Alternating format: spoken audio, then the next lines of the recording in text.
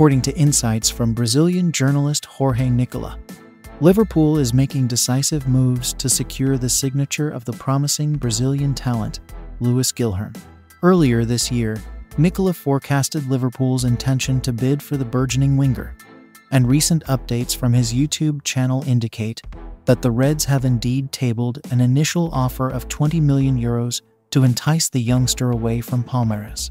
However, Palmeiras appears resolute in their valuation of Guilherme, deeming Liverpool's offer insufficient.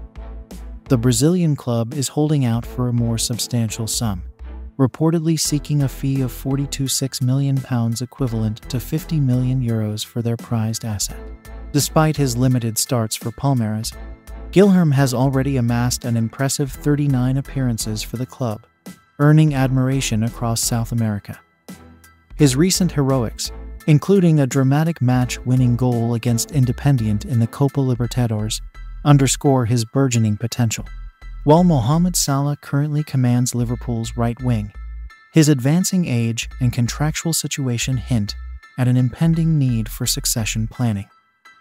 With Salah approaching 32 and his contract set to expire next year, Liverpool faces the imperative of securing a long-term solution for the pivotal right-wing role. Guilherme emerges as a compelling candidate to fill this void, showcasing glimpses of his talent with impactful performances, including a cameo appearance in Palmeiras' recent Brazilian Serie A fixture against São Paulo.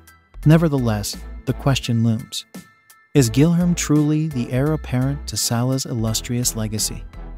Only time will furnish the answer. Considering Palmeiras' steadfast stance on Guilherme's valuation, Liverpool finds itself at a crossroads. Should they meet Palmeiras' demands and secure Guilherme's services for £42.6 million? This decision, fraught with strategic significance, holds the key to Liverpool's future success on the pitch.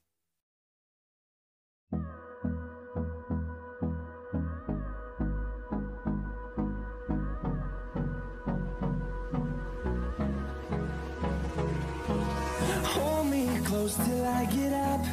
Time is barely on our side.